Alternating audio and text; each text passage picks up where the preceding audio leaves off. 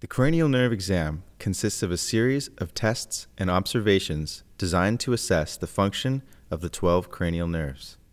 These include the olfactory, optic, oculomotor, trochlear, trigeminal, abducens, facial, vestibulocochlear, glossopharyngeal, vagus, accessory, and hypoglossal nerves. We will begin by testing the olfactory nerve.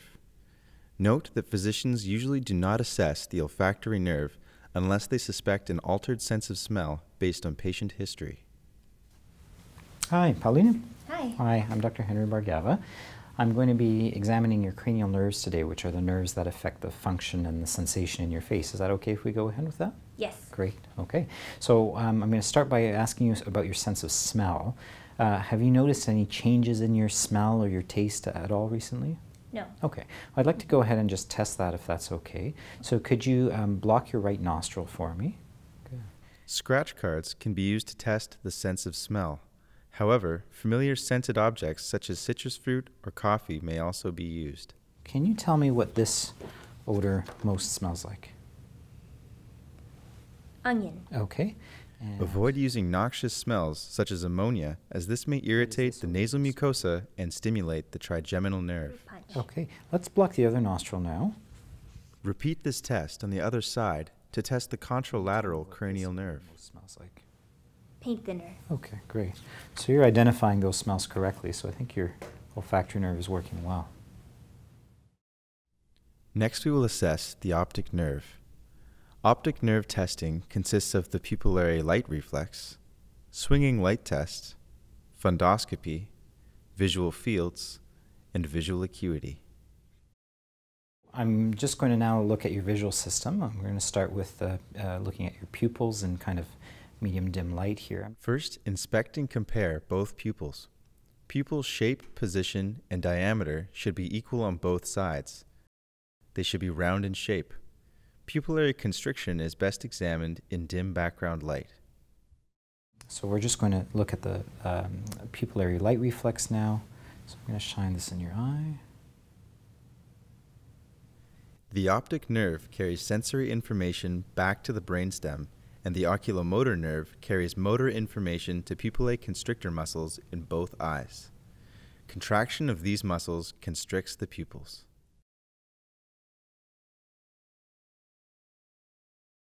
I'm going to move on now to the swinging light test. So again, just keep looking behind me. This test allows us to check the relative strength of sensory signals being sent through each optic nerve. In a normal patient, the degree of pupillary constriction in both eyes is the same when the light is swung from one eye to the other eye. If one optic nerve has been damaged, the sensory signal traveling through that nerve will be weak. When light is shone into the eye on the damaged side, constriction of both pupils will be impaired, and both pupils will appear larger than they should. This weak constriction is only noticeable if you compare it to the robust pupil constriction in response to light being shone in the eye on the undamaged side. Keep your attention on only one pupil at a time, making sure that it constricts to the same size when the light is switched to the other eye. Good. And there's no afferent pupillary defect. They constrict the first time every time, so that's normal. So we're going to move on to fundoscopy, where I'm going to look at the back of your eyes, okay? So just look off into the distance at the mark on the wall there, if you don't mind. Using your right eye to examine the patient's right eye, first point the ophthalmoscope's light at the patient's eye and observe the red reflex. Slowly approach the patient's head from the side until you are quite close and looking through the pupil. I'm going to look inside the other eye now. Keep looking at the back of the wall. You can use your free hand to hold the patient's eye open or to steady yourself on their forehead or shoulder. Once you see the back of the eye, adjust the lens selector to bring the fundus into focus. Only a small portion of the retina will be visible through the ophthalmoscope. First, find a blood vessel and follow it medially until you come to the optic disc. Inspect each disc carefully for bulging, blurred margins, pallor, and enlargement. Inspect the blood vessels and see if you can visualize the macula. So we're going to check your visual fields now. I'm going to start with the central visual field. So I'd like you to take your hand and cover your eye like this. And when you look at my face, is any part of it blurry? No. And you can see the whole face there? Yes. Good. And can you cover your other eye like that? Excellent. And again, you can see the whole face, and none of it looks blurry to you right now? No. Perfect. Okay. So we're going to move on to look at your peripheral visual fields using the counting fingers method. So I'd like you to cover your eye here and make sure you're still just looking at the bridge of my nose. I'm going to show you 1 or 2 fingers. Tell me how many you see. Okay? 1, 2. Position yourself at arm's length away from the patient at eye level. Place your hands midway between yourself and the patient. 2. Close one eye 1. so that your open eye is on the same side as the patient's. Make eye contact. 1. Now that your and your patient's visual fields are aligned, assess the patient's peripheral vision by placing your fingers in your own peripheral vision. So normal visual fields centrally and peripherally, that's all good. Okay, we're going to move on to test your visual acuity now. We're going to use the handheld chart here. Visual acuity can be assessed using a wall-mounted Snellen chart, which is viewed from 6 meters away, or a handheld card, typically viewed from closer according to the instructions on the card. Can you tell me what the smallest row of numbers that you can read is? 4, 2, 8, 7, 3, 9. Great, that's that one here, and that's 20 over 20. Can you hold this in your other hand now and cover this eye? Great. To score visual acuity, record the number next to the smallest line that can be read by the patient. 4, 2, 8. Each eye is 7, assigned 3, a 9. separate score. So that's 20 over 20 vision on both eyes, which is normal. Next, we will assess the oculomotor, trochlear, and abducens nerves, which control eye movement via the extraocular muscles. These tests consist of smooth pursuit, reflexive and volitional saccades, and the oculocephalic maneuver. So I'm going to look at your extraocular movements now. First, I'm going to check your smooth pursuit. So I'd like you just to follow my finger with your eyes without moving your head. The H shape allows you to assess all 3 cranial nerves by isolating each of the extraocular muscles. Good, so you have nice smooth pursuits. The amplitude of the movements is full in all directions, and I don't see any abnormal movements like nystagmus, so that's normal. I'm going to look now at your reflexive saccades. So just look at the hand that's waving and my nose. And Saccades are high-velocity eye movements used for visual search. and my nose. Reflexive saccades can be tested by holding up your hands about 3 feet apart and wiggling your fingers. Excellent. We'll also look at your volitional saccades. So I'd like you to look all the way to the left and back to me and all the way to the right and back to me and all the way up and back to me and look all the way down and back to me. Great. So full amplitude of movements, nice quick movements that are initiated without any difficulty, all normal. Great. So keep looking right at my face. The oculocephalic maneuver tests the cranial nerves and nuclei serving the extraocular muscles. A normal patient will maintain a forward gaze as their head is turned. It is particularly useful in comatose patients who cannot voluntarily move their eyes.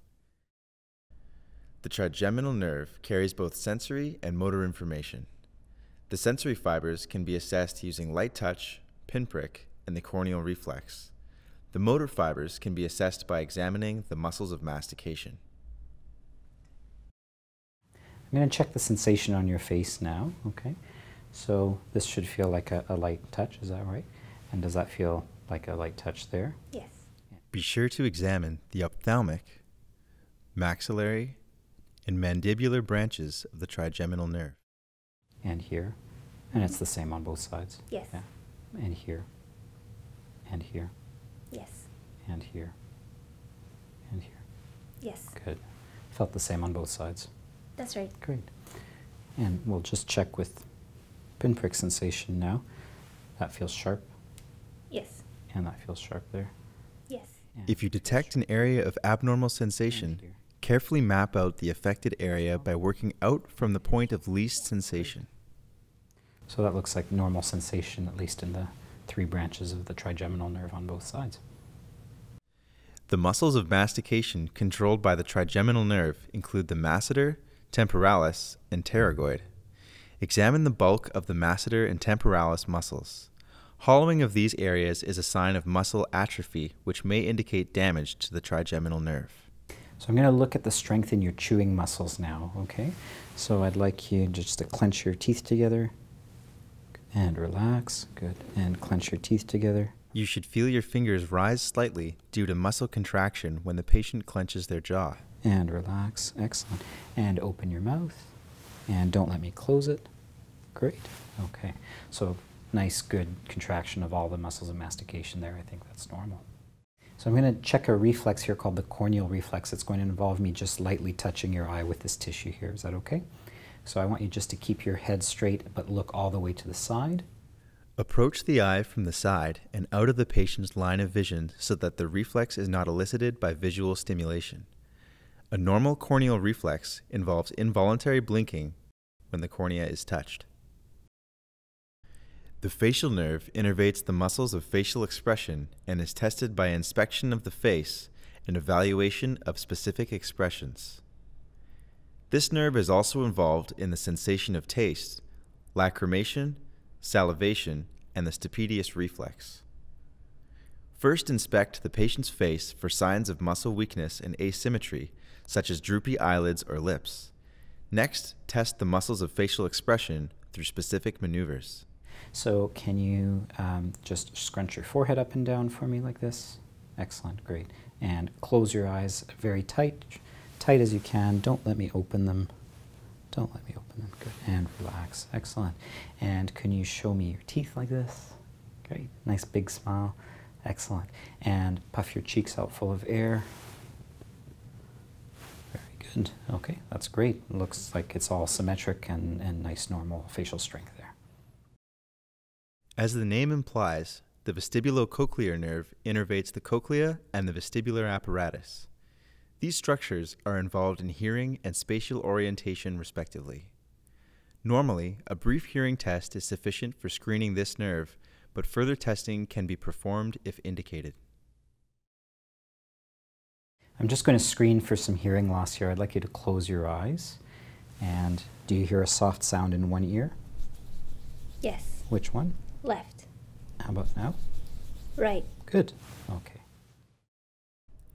If hearing loss is detected, differentiate between conductive and sensory neural hearing loss using the Weber and Rene tests. Conductive hearing loss refers to problems with the outer or middle ear. Sensory neural hearing loss refers to problems with the inner ear or vestibulocochlear nerve. I'm going to place this tuning fork on your forehead and you're going to hear a high-pitched buzzing. Please tell me if you hear it more in one ear or the other, or if it's the same on both sides. It's the same in both. Great, so that's normal. It doesn't lateralize. Sound will lateralize to the damaged ear in the case of conductive hearing loss, or the undamaged ear in the case of sensory neural hearing loss. Remember that some people with normal hearing will also experience lateralization, so only use this test in the context of hearing loss.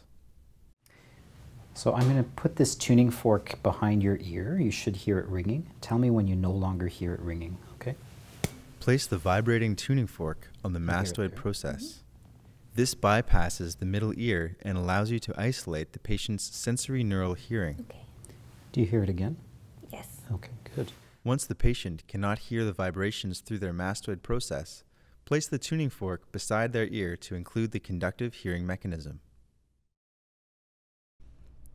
Normally, the patient should still be able to hear the tuning fork when it is placed beside the ear, since the ear detects vibrations through the air better than through the bone. In conductive hearing loss, the patient will be unable to hear the tuning fork when it is placed beside the ear. In sensory neural hearing loss, the patient should be able to hear the tuning fork when it is placed beside the ear. So on both sides, the air conduction was greater than the bone conduction, which is normal. Okay, so now what I want you to do is keep focusing right here on the bridge of my nose. I'm going to turn your head fairly rapidly, so just keep your head nice and loose. Okay, so just keep it nice and relaxed. Good. Normally, the patient's eyes will remain fixated looking at the examiner. If there is dysfunction of the vestibular system, when the head is turned towards the dysfunctional side, a corrective saccade or fast jumping eye movement will be observed. To prevent injury, refrain from performing this maneuver in patients with neck problems. Okay.